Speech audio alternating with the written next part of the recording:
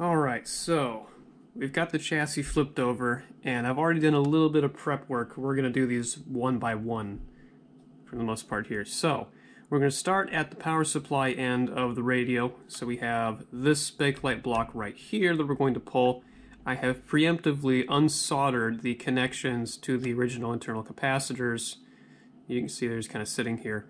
Unlike modern ones that have these nice solid leads like that, the capacitors in these blocks are actually twisted, stranded wire, very thin gauge, and they're simply wrapped around these posts that stick up out of here. So it was pretty simple to gently unravel them with the tip of the soldering iron. In some cases, they're so flimsy they'll just break clean off, so usually not that hard. And then I used a this is a 1/8 or no, this is a 1/4 drive screwdriver, and I undid this screw here from the chassis. So we can just take that out. Now there is a external tooth locking washer underneath this. But make sure we don't lose that. So I'm going to grab that now. And you can see this one, we have a fair amount of movement with it, so much so that we can simply flip it all the way upside down without damaging any of the existing wiring. We can see the block down there. It's actually kind of squishy. I mean, heck, I worked on the I disconnected the capacitors yesterday, so I'm surprised that it's still somewhat soft. Now what I'm going to do is grab my heat gun, set it on low because I'm on a shared circuit breaker, and there's a very good chance I could actually pop it with all the stuff that's on this floor of the house right now. So be careful with that, and we're going to try and melt all this out. But I also need to put something under here to catch all of the junk that's going to come out of it, so I'm going to tuck some paper towel in there, just in case. Now, as far as getting this stuff out of it goes, there are some fancy picks and tools that you could probably use, but I have had just fine luck using a conventional flat blade screwdriver. Nothing really big. So, I'm going to go ahead, turn this on.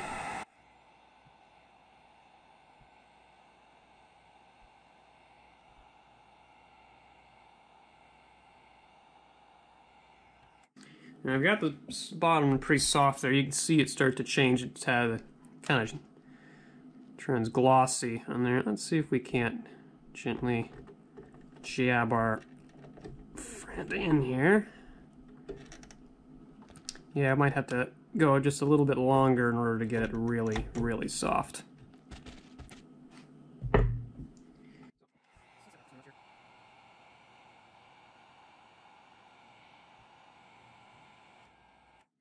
Yeah, okay, now it's starting to pour out of there pretty good.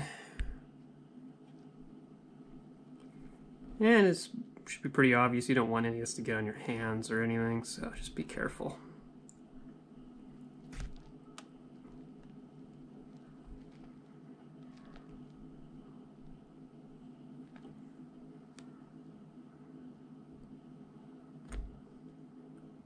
Now I can actually see the original caps buried in here. See if we can see it's just under here. It's a little wrapped up paper foil guy. That's one of them though. This package contains 2.015 microfarad capacitors. However, they cannot both be replaced with standard film caps, or what? They both can't be the same style of capacitor because one of them goes from the primary side of the power transformer to chassis ground, and the other is part of the B+ circuit. So obviously the one going to the power supply, the transformer, has to be a safety line capacitor to prevent damage. Let's see if we can dig this out. Ah! No, we're gonna have to get back in there with the gun. Alright then, let's dispose of this junk first.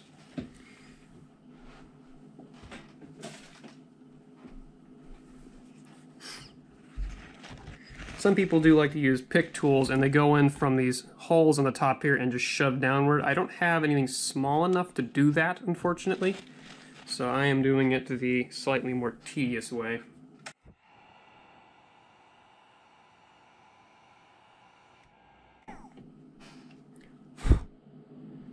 Yeah, it's a fair amount of smoke.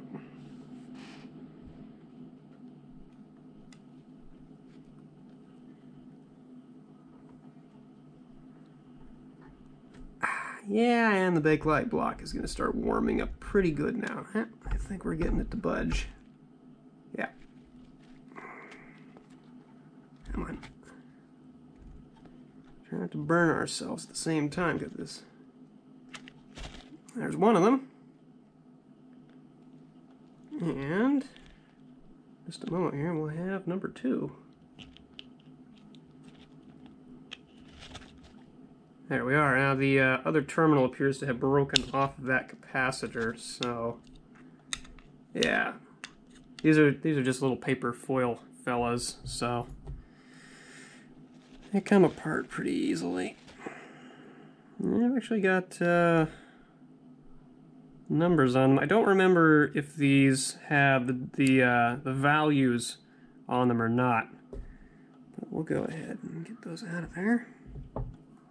And then let's see what we've got left on the inside for space. There's still some junk on there, and we need to have clear access to the holes in order to get the new parts in. So let's go ahead and just dig the rest of this out. Get it out of there so we have a nice clean starting point.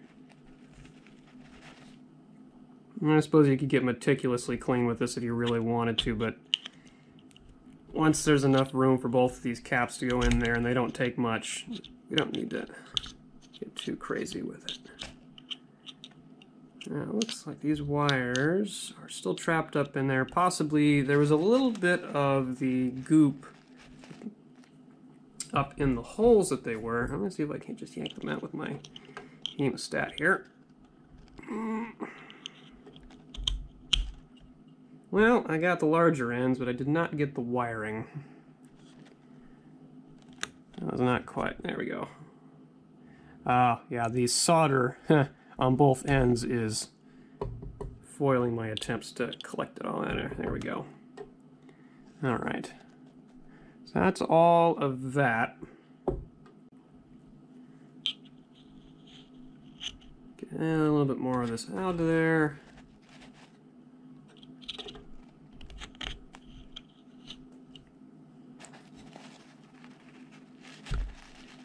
We'll take all this junk and throw it away. Now, I'll probably end up with a little bit of debris on the chassis, but we can just flip it over and toss all that off. It'll be good. Okay, so that's out. And we can use one of our component leads here. Just kind of poke these through to clear them out. Like that.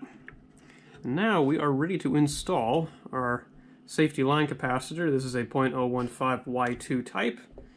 And an ordinary 0.015 film cap, or whatever you happen to want to use. I am leaving this wire wound resistor here as it is. It still measures exactly what it should, which I believe is about 325 ohms? Yeah. Alright, so the 0.015 that connects to ground is also tied to this resistor. And since this is our ground lug, they are in parallel with each other, so our 0.015 standard film cap needs to go between this outermost terminal and this outermost terminal. So we'll stick that one in there first.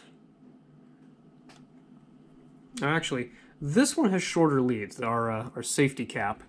And one of our power line connections to the transformer is right here. So we'll put that in place first, simply because of space limitations. So I'll get that up in there. See if I got that on camera all right. Yep. That's fine. And then we'll take our friend here and go through that hole. Probably hard to see. I apologize. See if I can get some more light in there. I don't think that's helping much. Feed that one through, and then once our leads are through, flip it over. And we've got those sticking out there. And we can pull them in. We don't need to get too crazy with that. If we leave a little bit of slack, that's all right. And what I'm going to do is, now that I have those like that, I'm going to put the screw and washer back in place. So I'll feed that through there, put the star washer back on it, set that right there, and screw it down. It's exciting, isn't it? Yeah, I know, it's really not. And then gently wrap the leads around terminals like the old ones had. I think I just hit the camera, my bad.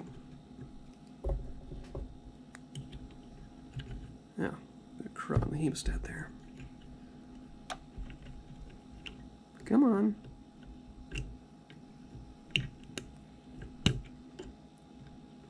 Now you could just put a solder blob on the top here, but I like to have a slightly more solid connection, something to at least tie off to. There we are. And then this one needs to attach here as well. There we go. Ta-da! Alright, now we'll fire up the soldering iron there, and I don't actually have any solder with me, so we'll just call this one done. So yes, that was, this is capacitor 32. I don't think I mentioned that. This is capacitor 32, and I'll make sure to show the picture and the schematic again. So this is the B plus 0.015 and the primary transformer line safety cap replaced. Now I looked at the schematic again and I realized the only times that they use the same number for capacitors is if they are the same value. And there's only 2 instances of that in this set. So we have this one which has 2.015s, and then we also have, take a look at the schematic here, capacitor 10, which is this block. This contains 2.019 or 2.09s. We'll replace those with 0.1s because it's close enough. These other two, however, do contain, so let's see, this block contains capacitors 21 and 25, and this one contains capacitor 27. So they're a little over the place. You can actually tell which ones contain more than one component because, except this center terminal has nothing attached to it. And that's off camera. That was stupid. We'll get to that later. So that's ready. I'm going to screw that down. I'll solder it off camera, and then we'll move on to the next block. Alright, let's see how easy this is to capture. So now we are working on this guy. This is capacitor 10, or capacitors 10, so the 2.09s that are in between the second detector and output tubes.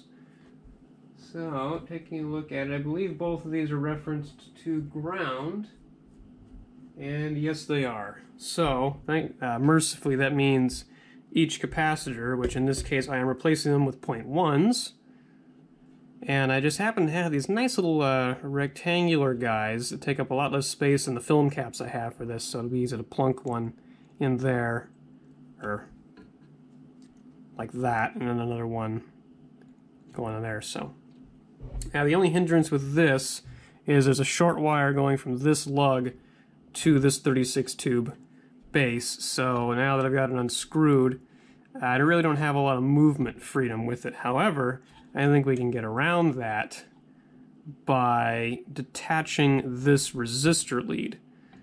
And now I'm not sure if I just want to clip it off or if I actually want to...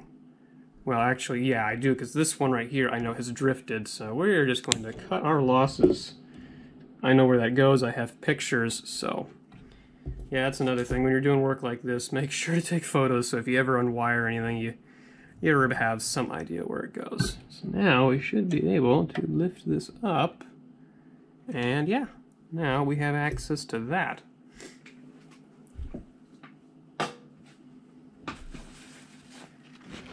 Yeah, same procedure as before. I mean, it is easier if you just pull them out and then you've got like a plate or something you can empty this junk on. But, yeah, I'm not doing that.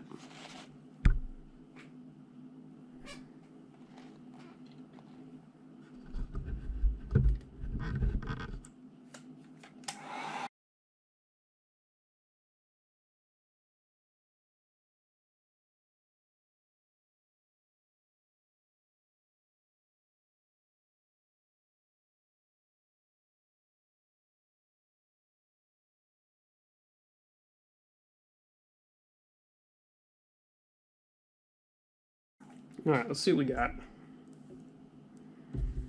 This time, however, I'm going to hold on to this thing with a pair of pliers instead of just scalding myself again.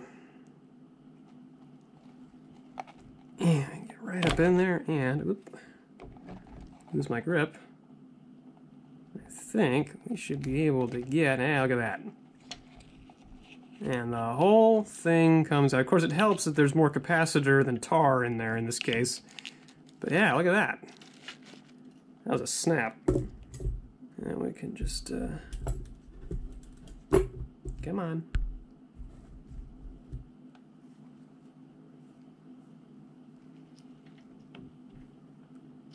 Well, that's one.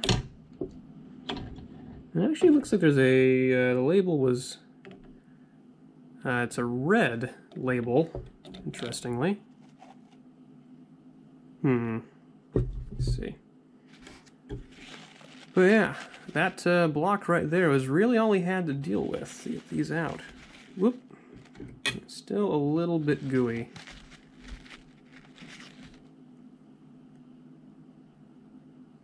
This is got a big... I'm sure this is an internal Philco reference number for this capacitor.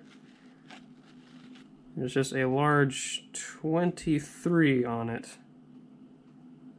I think the other one is, yeah, same. Interesting, but not really relevant anymore. That Bakelite block is really warm.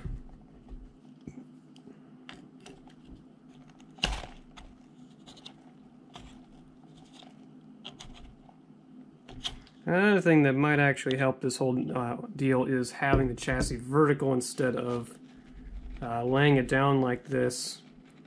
I just remember there are those great big open spaces underneath here where the coils are. Try not to drop any junk in those. Alright, and then we should be able to grab the other end of this wire up here. Get it out. There we go. Okay, make sure we don't need to do any additional cleaning. Get some stuff away from all three holes so we know where we're going. Okay, and carefully. Well, maybe not too carefully. We're going to lose some of it. Oh well. Can't win them all.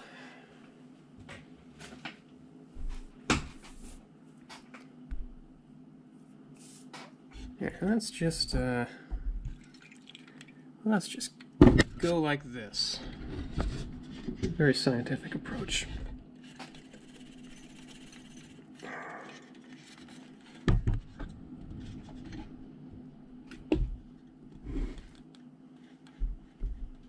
All right, cleared outside, plenty of space, a little bit of goo left in there, but it doesn't really matter. And we're just going to stick our first capacitor in there, like that. And our second capacitor in there. One lead to the ground post up at the top. And the other lead to the other end. Slide her all the way in. And then flip it back over. Oh, and because the little star washer was, there, finally popped off.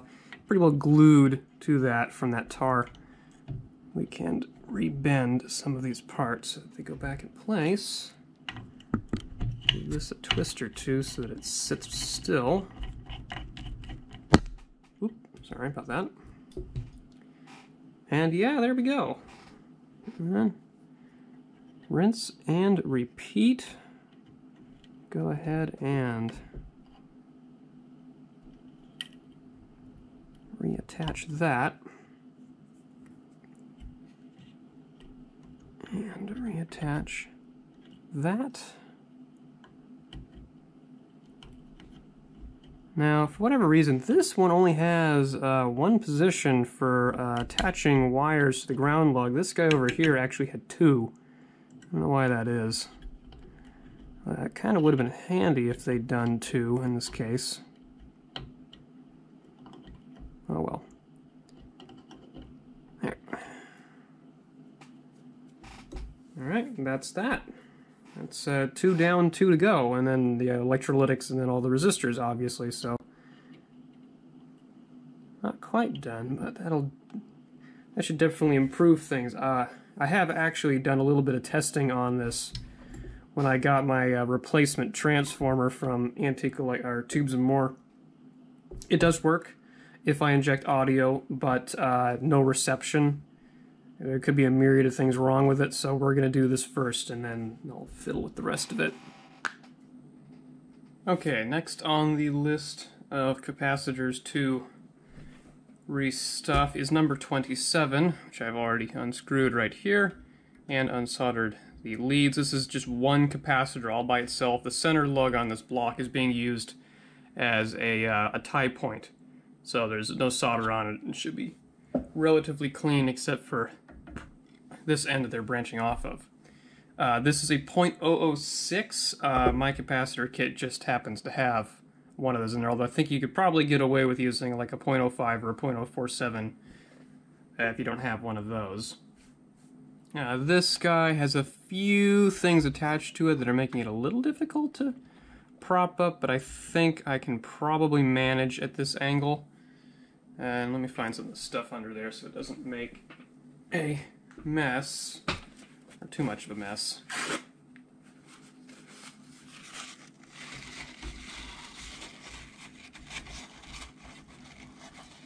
There we go.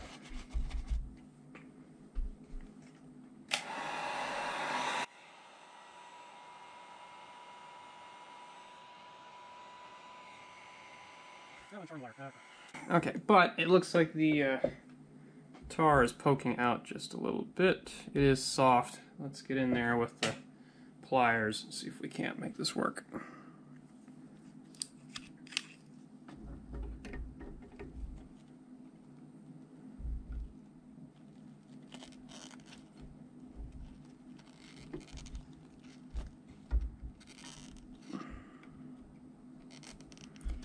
This process would probably be easier if my heat gun had one of those fancy nozzles on it like the one I have at work, but this Wagner did not come with anything like that at all, unfortunately.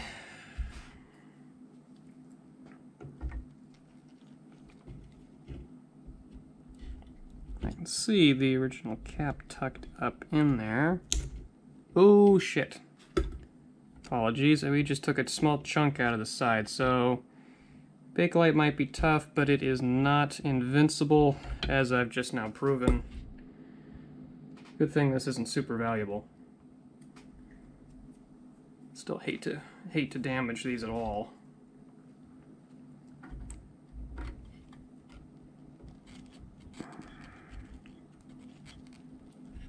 Alright, I think we're going to have to use a little more heat because the stuff further up in there is not relenting. We're just going to have to try and...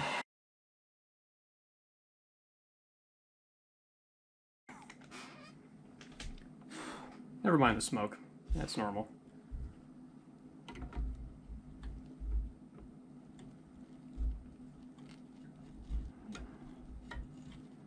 Okay, there we go.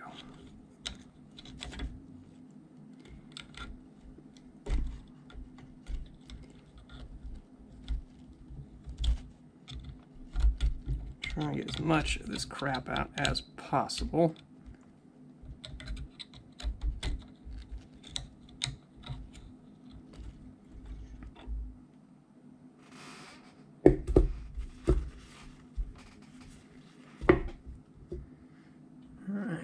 So there's that. I love the sort of ho-ho style rolled up assembly these are done in. Now the question is, how are we going to fish out all this junk? Yeah. Always thinking one step ahead, right? Ooh, and everything in here is rather warm.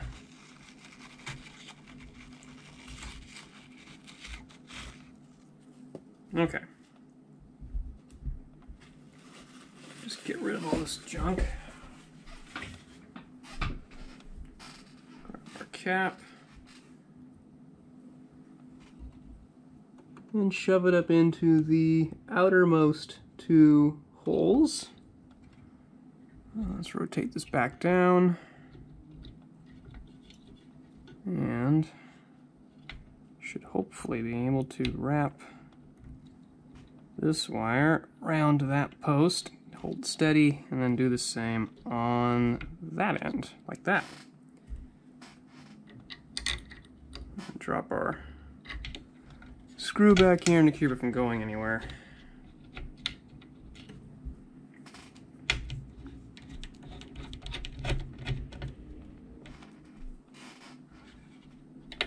There we go.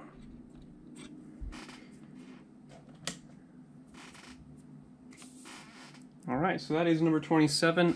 This capacitor is actually in the output of the 42 tube. I believe it couples between, well, it goes through resistor number 26, which is supposed to be about 490 kilo ohms. And that goes between the plate and grid on the 42 tube.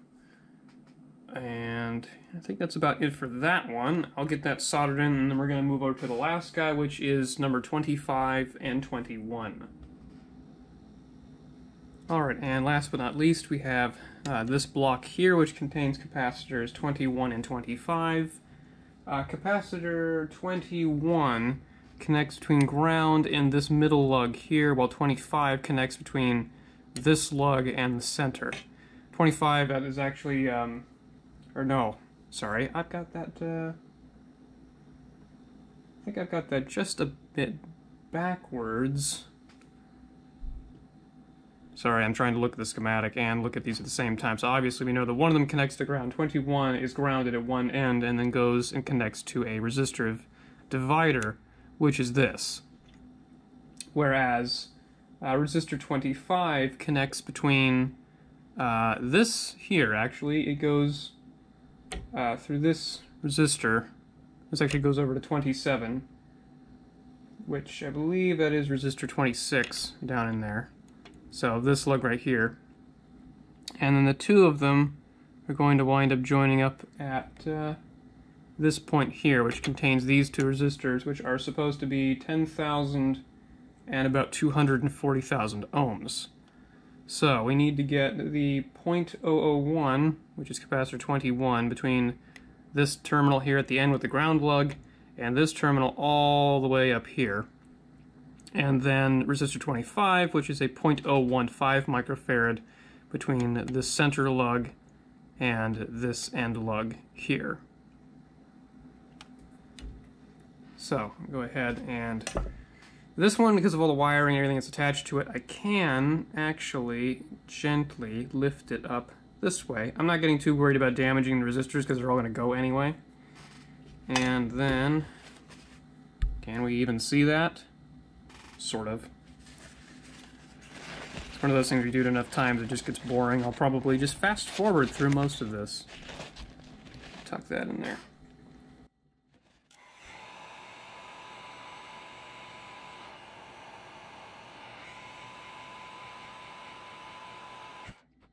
Give it a moment to cool down.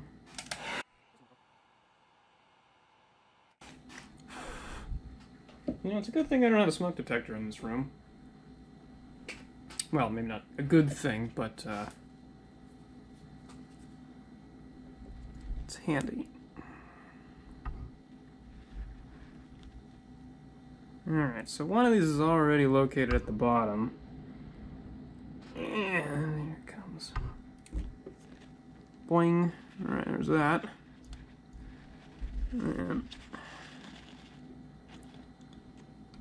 the other fella is just right there. And yes, actually this is our .001. He is attached to the outer two most terminals. Okay. So there's all that goop. We gotta make some good room in here for those new parts. I think we can take this out of here.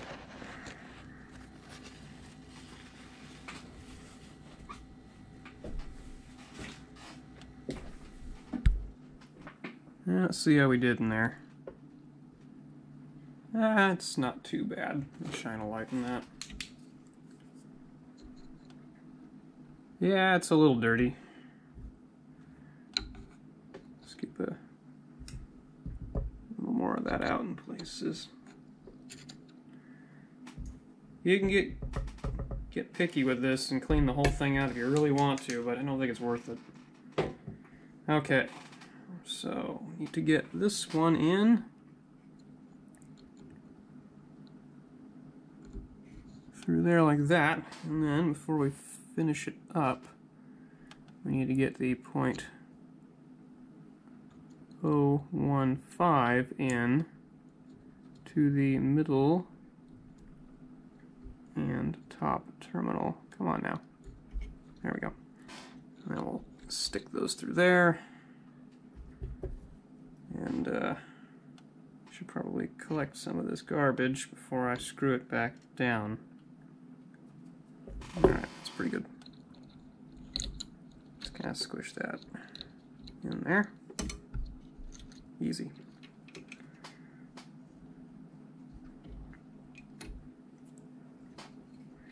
Yes, this is still pretty warm.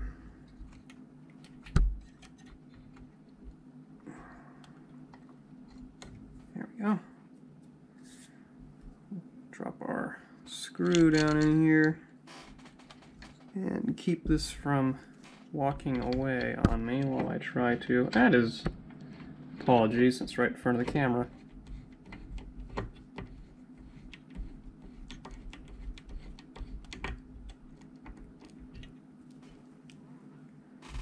Alright, that's tied down.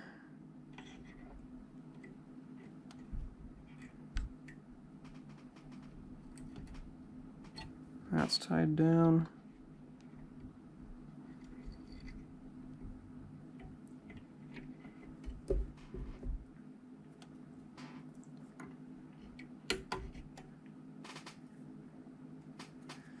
And all my tools have little bits of tar on them, which is just great. Ack.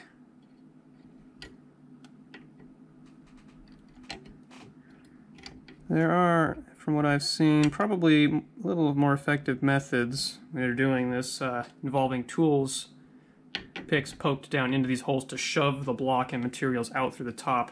Probably a better way than just digging it out the way I did, but you work with what you got, and I don't have anything small enough to fit in there. And yeah, that should do it. Before I replace all the resistors and everything, I have the speaker mounted up with this new transformer and the wiring, and I want to do a quick test to make sure that is all correct.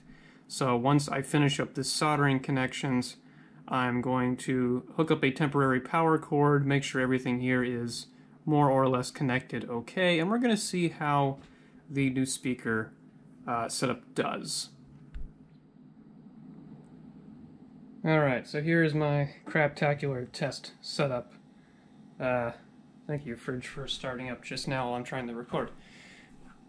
Got the chassis hooked up to a Variac through the line cord. I know it's at an angle, but it's just so I can keep an eye on the electrolytics. They have been running cool, and I've tested them. We've got the voltmeter hooked up to the first capacitor in the circuit. We've got my new antique electronic supply PT291 hooked up on there correctly. It's not perfect. It's a little more colorful than I would have liked, considering the vintage of the set, but it's good. I've got the cone on this speaker patched and painted in a few areas that it was having trouble with. And yeah, let's see if this actually does well. Hopefully the fluorescent lighting and my fridge cycling doesn't cause too many problems. I am also going to inject a signal through the detector tube because this set probably will not receive anything. That's what I'm betting on. So I'm going to go ahead and bring this on, kick the variac in, and then gently bring it up. I'm at 40 volts on the variac, or 40% anyway. Okay, bring it to 50. B plus is gently picking up, and I can see the dial lamp illuminating a little bit.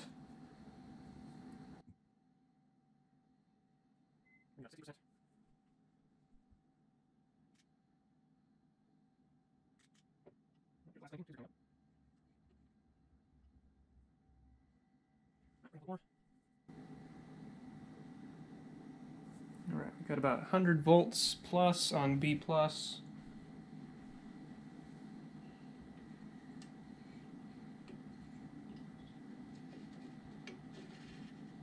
Alright, so we're not likely to get anything there, as I would kind of figure. But what I want to see is if my circuit is actually going to all the places it should.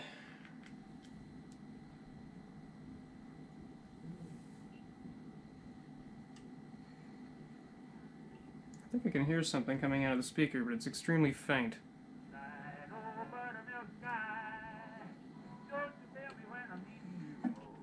I don't know why I'm bothering with the volume control, because this, the volume control, I think, just controls the antenna attenuation.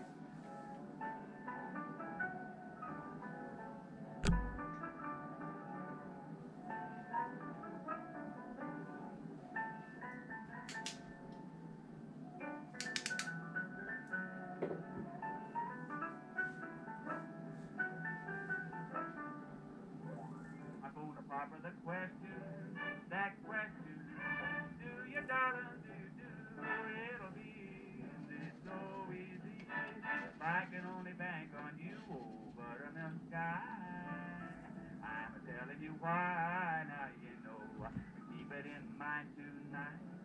Keep a brushing those clouds from sight. Oh, buttermilk sky, don't you fail me when I'm needing you more. Hang a moon above her here to cold. Kiss me to the one I love. You can if you try. Don't tell me no lie. Will you be mellow and bright tonight? Oh, buttermilk sky.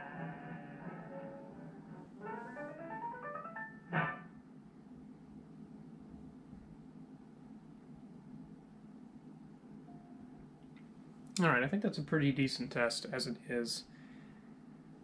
So, we do have a functioning speaker. We know the wiring works. Let me see. Yeah, I'm amazed at how well these capacitors have held up over all these years. Those may be period replacements, but everything in them is very clean. Either way, we know the B plus circuit's working okay before our capacitor change. We know we're at least getting audio from the detector tube to the 42 tube and out to this, so we know that at least works. I may have to change up the wiring to the new transformer. The transformer on this one is actually intended for push-pull operation rather than single-ended, and push-pull transformers don't usually like being driven this way. So, but this was the only low wattage transformer I could find that didn't come from Hammond and didn't cost an arm and a leg. So, yeah, you use what you have available to you, and this was cheap, and it works. And it's not like I'm putting it in, you know, some really nice Scott or, I don't know, really fancy Zenith or anything. I don't really feel bad if it's not perfectly matched to it. This transformer is meant for 6F6s, 45s, 42s, so we're got it hooked up to a 42, so it should be more than adequate to drive this, and the output impedance is pretty darn close to what the voice coil is looking for. So I think that's good enough for now.